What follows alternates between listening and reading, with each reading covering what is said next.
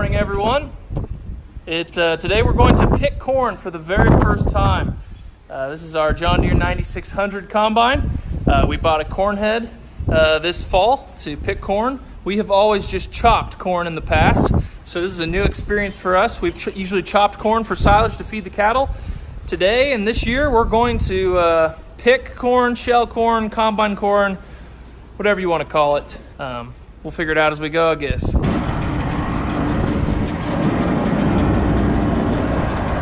How's it going? Pretty good.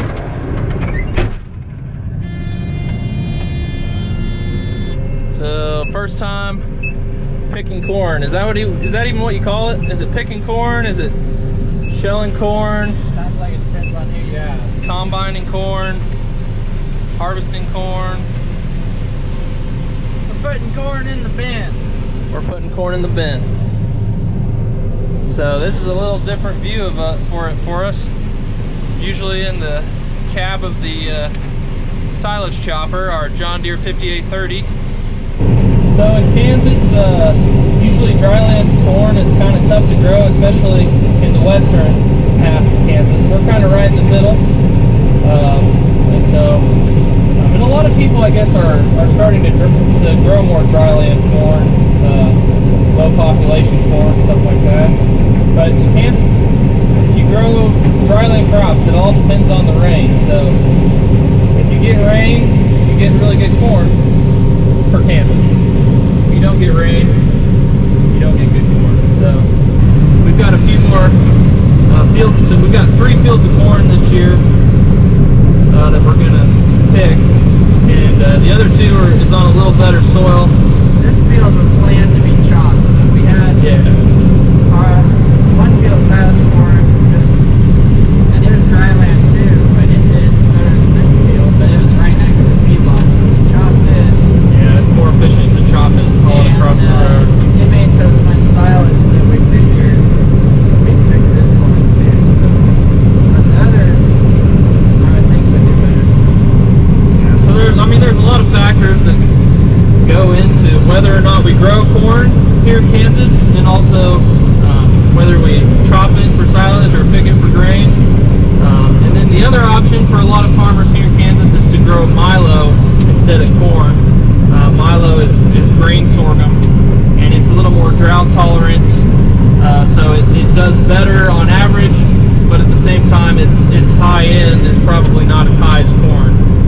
You're probably not going to grow 200 bushel milo. So yeah, we've always just done milo for grain and corn for silage, but this year we're doing some of both, and it's been fun.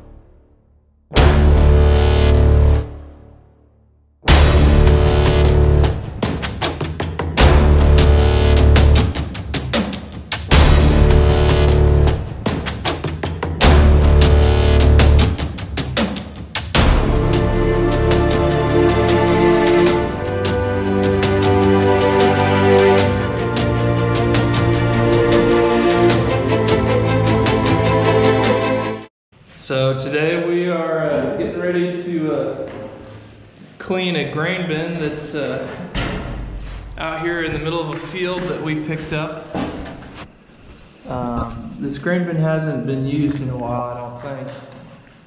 We don't really know the history behind it, but we're gonna clean it out and put some corn in here. We're corn farmers. So there's a nice amount of poop on the ground here, some raccoon, some possum. There was a possum in here when we first opened the door. We found a possum, so should be fun.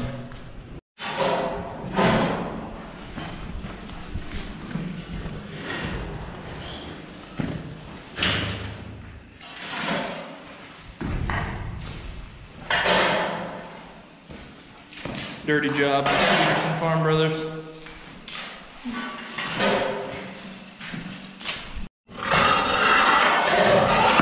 Gotta loosen all this up.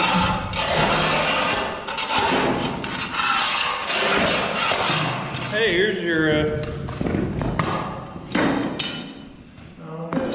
found those.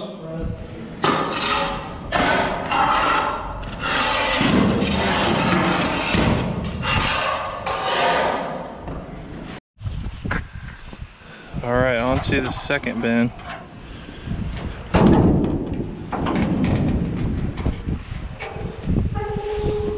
Survey the damage.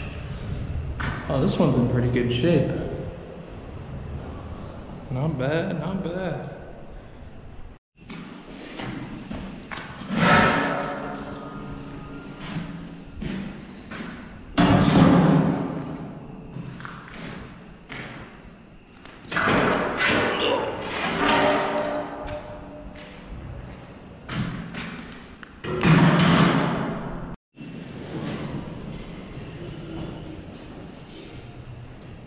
Hey, little guy.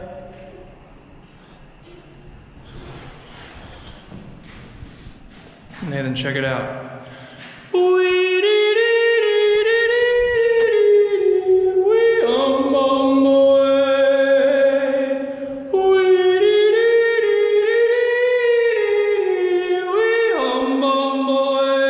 Bass part.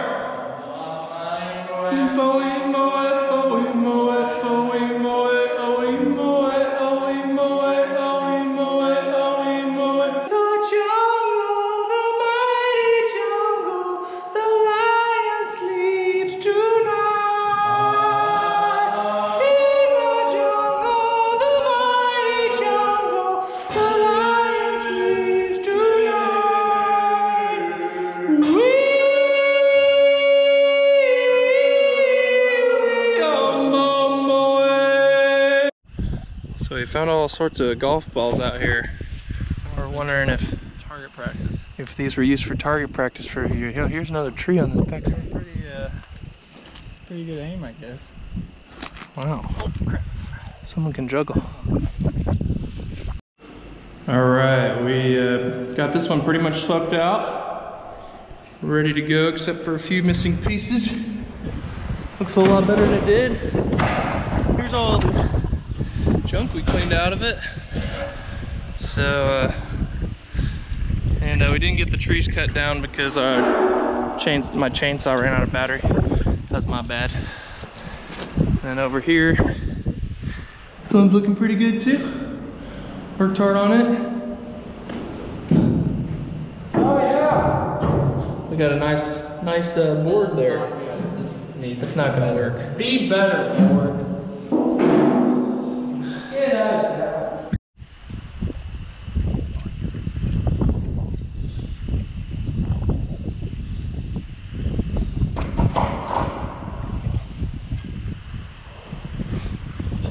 Hey everybody, today I'm binning some of the corn we've picked this year, and we're putting it in these bins that we cleaned out a few days ago, and that Greg and I cleaned out, and so we're putting it in the bin.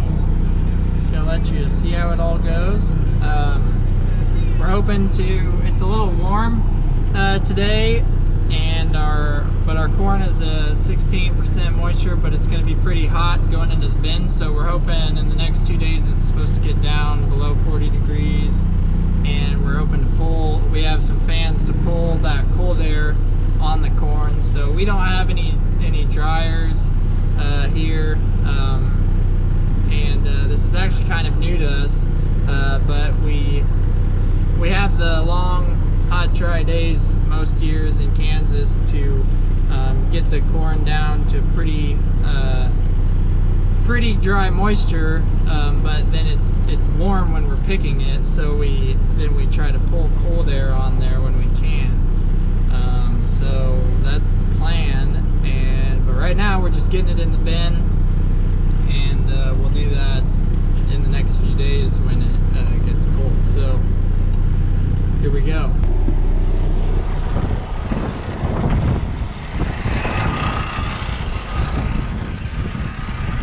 Gotta charge my phone first of all. First things first, you know, you gotta do the important stuff.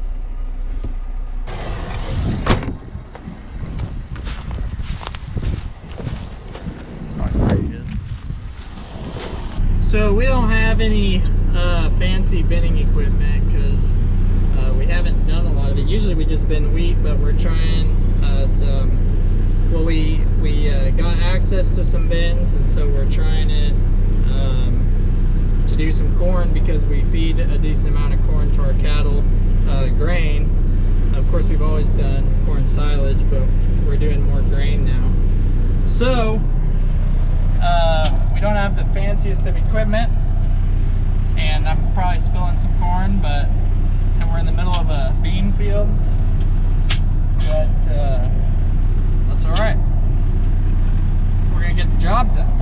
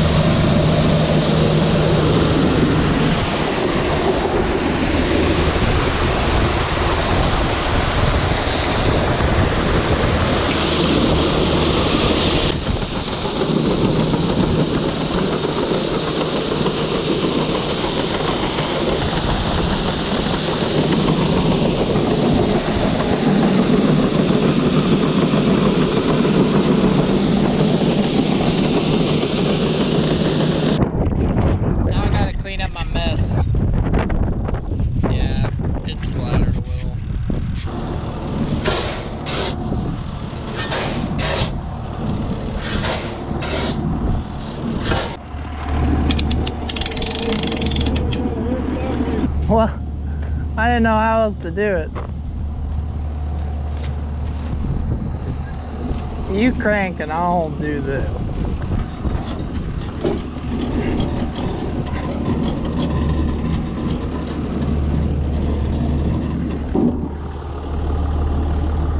Did you close that valve?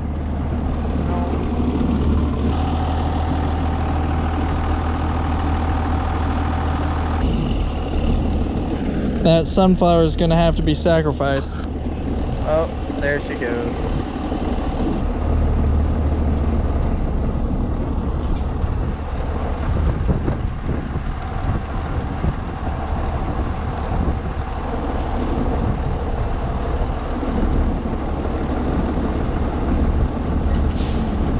Get over this way about a foot. Oh!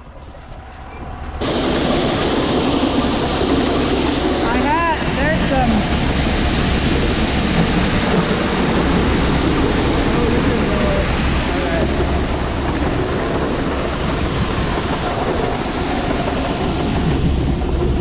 Say hi!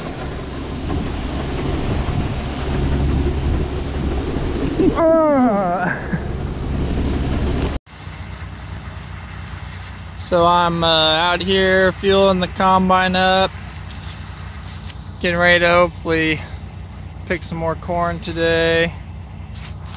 You people that can grow the over the national average for corn every year, like if you're disappointed with 150 bushel an acre corn, you need to just be thankful for where you live, because this part of the field is, for us, is doing about 150, and it's awesome. It's like amazing. This doesn't happen around here very often. It fills up the bin so fast, and we're enjoying it. And so I want to talk a little about corn, because corn gets a lot of hate. You know, everyone's trying to say, oh, we're brewing this without corn syrup, and oh, you know, high fructose corn syrup is killing everyone. Well, okay, first thing, anything and too much of anything is bad for you. So yeah, too much sugar is bad for you, so don't eat so much sugar. And too much water is bad for you, you know.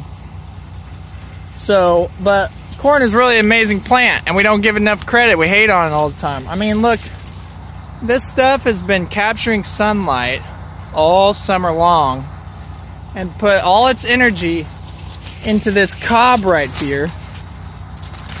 Look at all that corn. It's got some insect damage maybe, but it puts all its energy into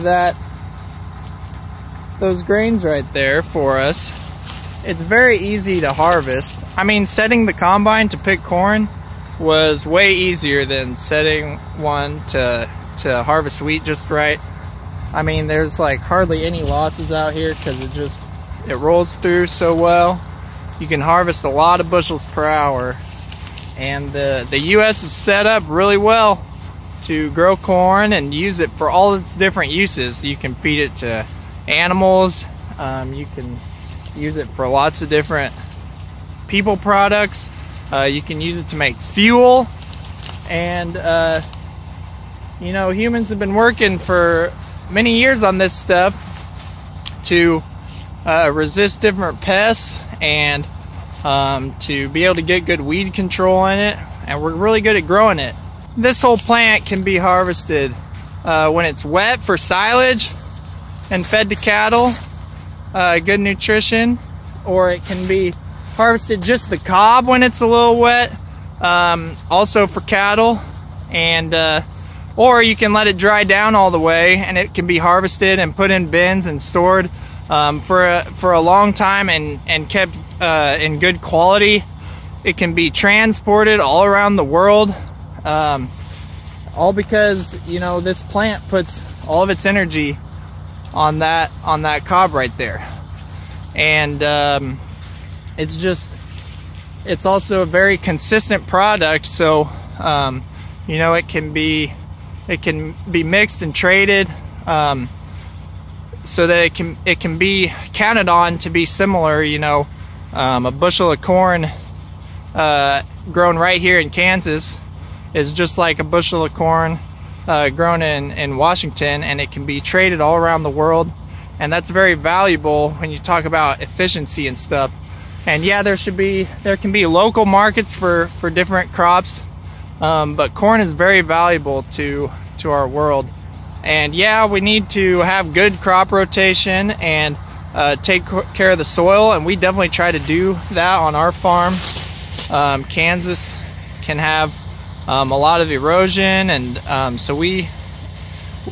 also if we grew corn every year,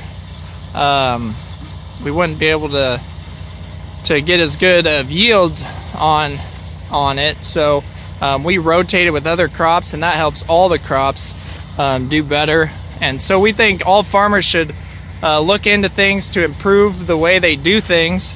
And if you're having a lot of erosion and a lot of diseases, you need to look into different ways of doing things to improve that.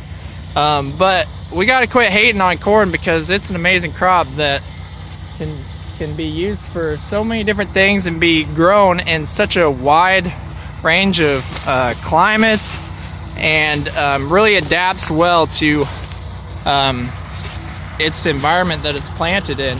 And I think that's a really cool thing, and sometimes it doesn't get enough credit, and people hate on it just because it's grown so many places. But it's grown so many places because it's a really good crop, and we're thankful to be growing it here this year. All right, end of my rant. I'm sorry.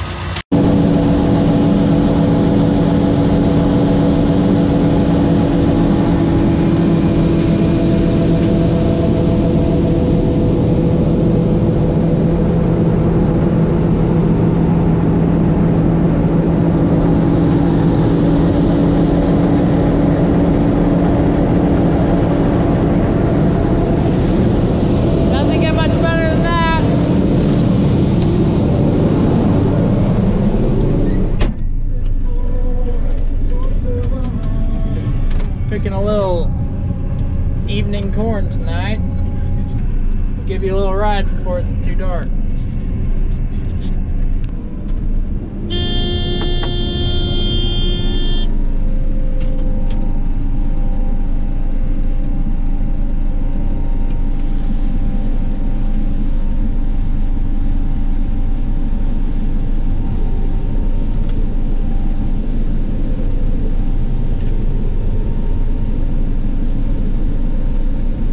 Harvest sunset, no wind, dust sitting still. This is a pretty flat field, and wherever the water sat, it drowned out the corn, which will bring down the average, but hopefully we'll still average pretty good across the whole field. That's just the way it goes, I guess.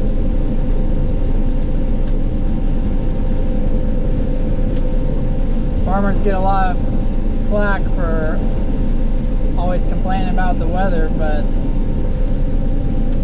too much rain can almost be more damaging than not enough. But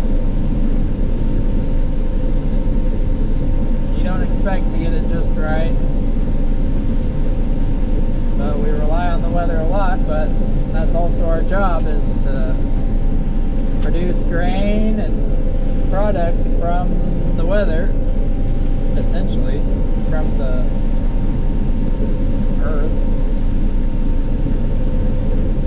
Some people have the luxury of irrigation, and that always helps, but you still need the right climate even with irrigation. This corn was planted at, I believe, 21,000 seeds per acre, which is pretty low population. It might have been 20 actually, and then we figure the final stand is around maybe 19. We plant low populations so that when it gets hot and dry during the summer, it can hang on longer, and we know that our top end yield isn't, we can still hit our top end yield even with a lower population. So that's just the way we do it. And we've done some fields as low as like 18,000. And I know some people that'll go lower than that. And so we try different things to see how they work. This was a soybean field last year that we were going to drill wheat on, and then it was so wet that we didn't really get a chance to drill the wheat, so we decided to just go to corn on it instead. And I think it ended up being a good decision, because well, neither the corn price or the wheat price are great, but the wheat is pretty much in the bottom of the barrel. And this corn, we're actually going to put as much as we can in bins and feed it ourselves, and hopefully make money through the cattle, theoretically.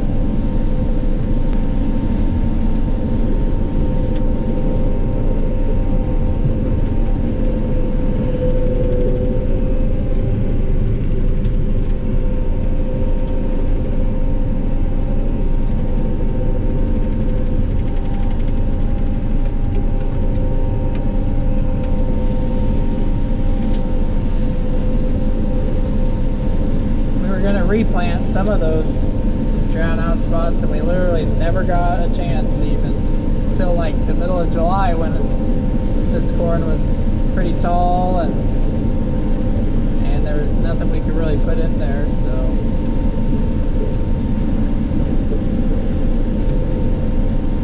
hopefully those spots grow some good beans next year. Or there's a chance we put alfalfa on this field in the spring if the conditions are right, but that's usually kind of hard to do, so we'll see. Alright, well, I think it's probably getting dark.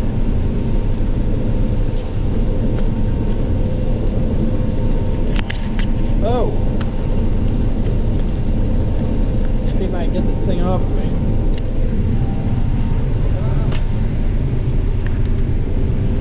I hope you enjoyed a quick ride along, and